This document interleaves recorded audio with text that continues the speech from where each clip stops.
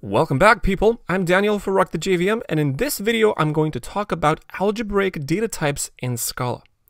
Now, this video is concerned more about the data modeling problem of ADTs rather than a language problem, so only a small familiarity with Scala is required for this video. But I'll still recommend that you code with me in this video, and whenever you need to refresh your memory about these concepts, refer back to the video or to its written form in the blog with the link in the description. So without further ado, let me go to my code editor. I have a small object here, and we will solve some data modeling problems.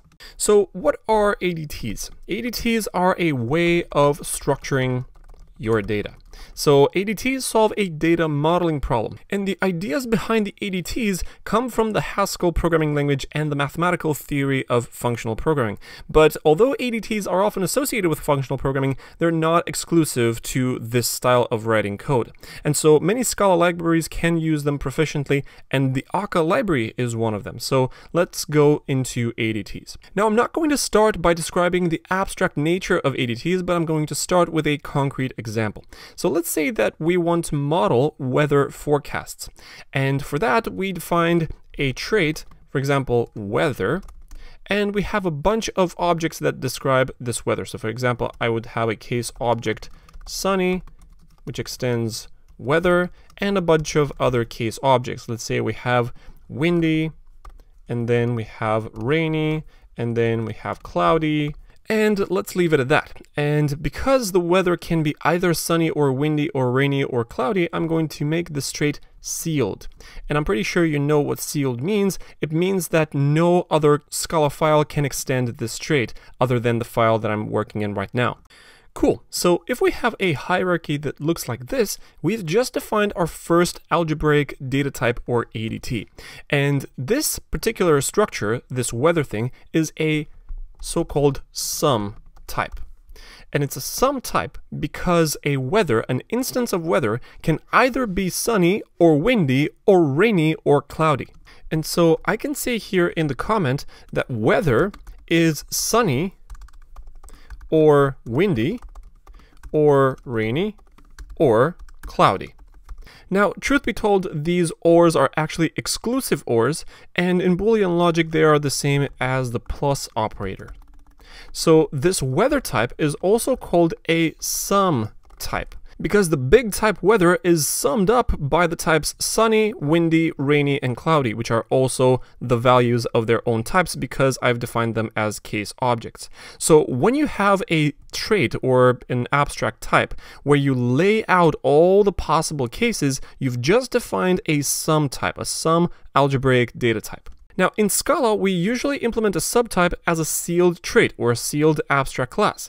And this helps us with pattern matching in particular because the compiler can figure out if we haven't exhausted all the cases. So for example, if I define a method called feeling, which takes a weather instance as an argument, and this returns a string, and I'm just going to pattern match against the weather, so weather match, and I would use case sunny, and I would say I would return, for example, this smiley face, and then if I have a case cloudy, I will return, for example, a straight face, and if I have a case rainy, I would return a sad face, for example. Now, because the weather is a sealed trait, the compiler warns me that the match may not be exhaustive. It would fail on the pattern that I've not matched against. So this is why we use sealed traits or sealed abstract classes.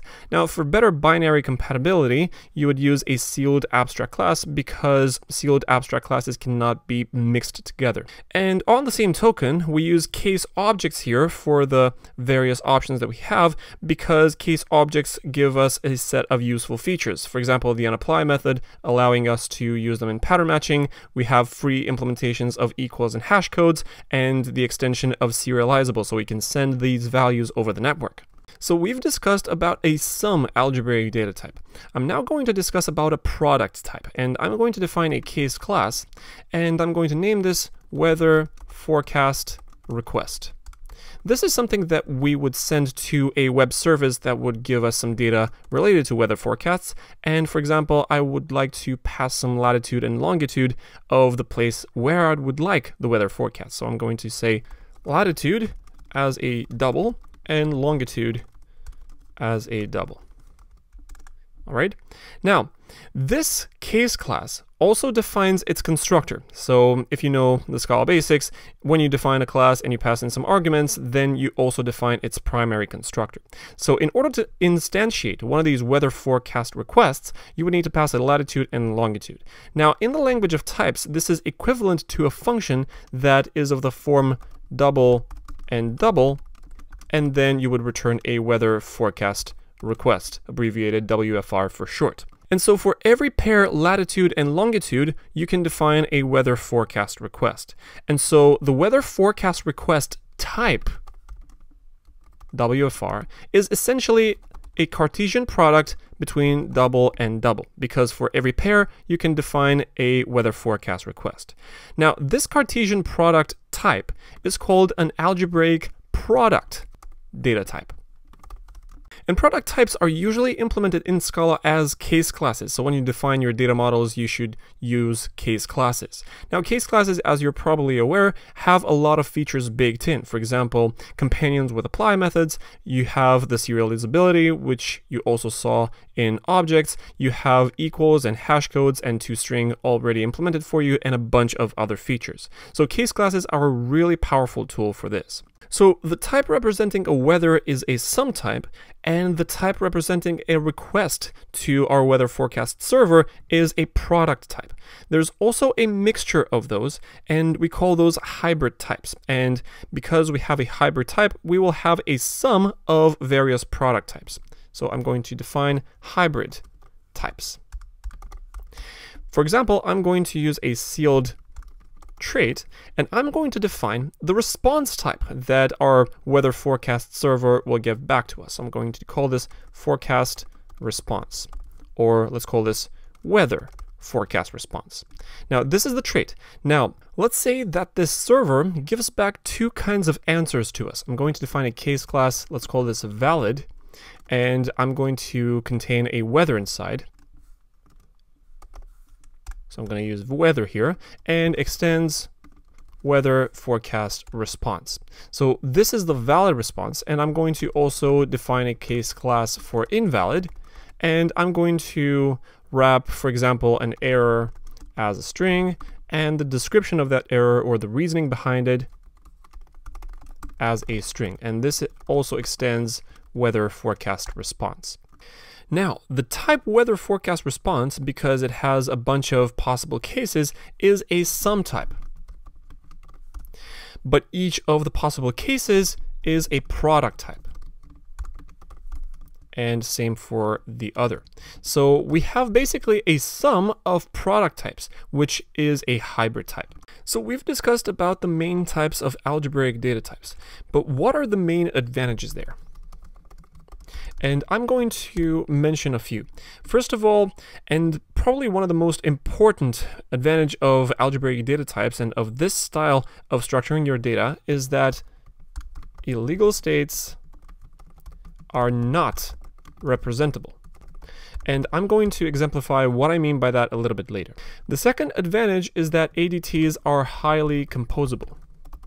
That is, we can use ADTs within other ADTs, and just to give an example, this hybrid type is a perfect example because the weather, which is also an ADT, was used in one of the cases for the weather forecast response. So they can highly compose with each other.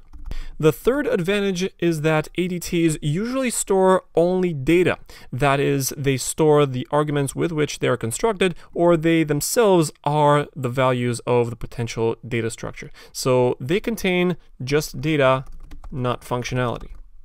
And this, composed with the principle of functional programming, this leads to immutable data structures. And all the advantages that come with that.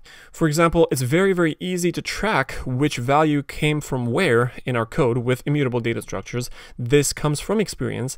And also advantages related to parallel and distributed applications, because no thread can mutate a data structure. It will have to create a new one. In fact, I'd go as far as to say that this should be an advantage of its own, so this should deserve its own bullet point. And because of the fact that ADTs are just data and not functionality, this makes it easier for us to structure our code in general. and make it easier for us to publish libraries and data type definitions. Now, I mentioned a minute ago that illegal states are not representable. This is one of the major advantages of ADTs. What do I mean by that? Let's go back to our weather trait. Instead of the weather trait and with all these case objects, we could have said something like type, let's call this naive weather, which is a string. And instead of using that weather type, we should have used, or we could have used, a string. And for example, we could have said, let's call this naive feeling. If you remember this feeling method that gets a weather as an argument, naive feeling could have had a weather as a string. And there you would have weather match, and then you have case sunny, and then you would put on that smiley face, and so on and so on. So here you would have some other cases.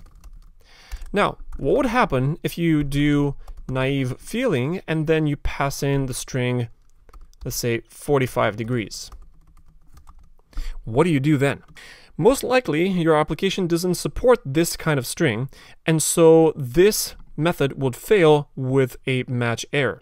But this is a very, very easy case. If you have a large code base with lots of states that you do not account for, this kind of invalid argument will crash your entire application, and you don't want that. And so you want to limit the kind of values that you accept here in this method. And so instead of a string, which is a very loose kind of data, you use this sealed trait and then you explicitly allow these options to handle in your application.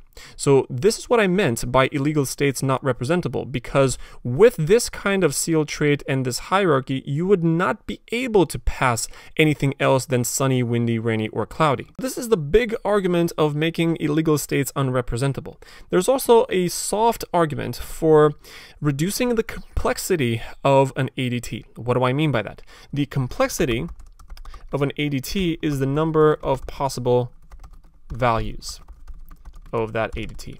Now, our goal while designing an application for the real world and modeling our data for the business logic that we want to implement is to reduce this complexity. And how can we reduce the complexity? Well, one way of reducing the complexity of the weather type would be to explicitly allow for the possible values that you might want to support. So not necessarily for making illegal states unrepresentable, but to reduce the possible cases that you might want to account for and create tests for. Now, for the code example that I wrote here with invalid, we have two arguments here in the form of a string. Now, this description is a string, and you might have various kinds of descriptions, long and short. You cannot possibly account for all the possible values, and so you leave that as a string.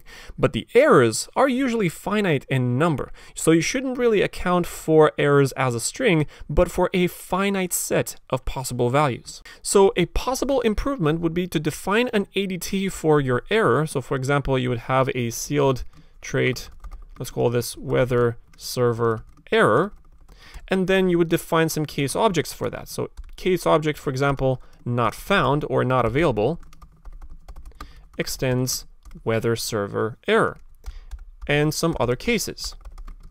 And instead of using a string for an error, you would use this new type, which would limit the complexity of this data type and greatly improve the testability of your application. So you learned about ADTs, algebraic data types in Scala. If you like this video, go ahead and click the like button for me and subscribe, and check out the written form of this video at blog.rockthejvm.com, as you will find more details there, including why these data types are called algebraic. In the meantime, follow me on Twitter and LinkedIn for fresh updates on upcoming material, and check out the Rock the JVM website. I have tons of material there. In the meantime, I'm Daniel, signing off.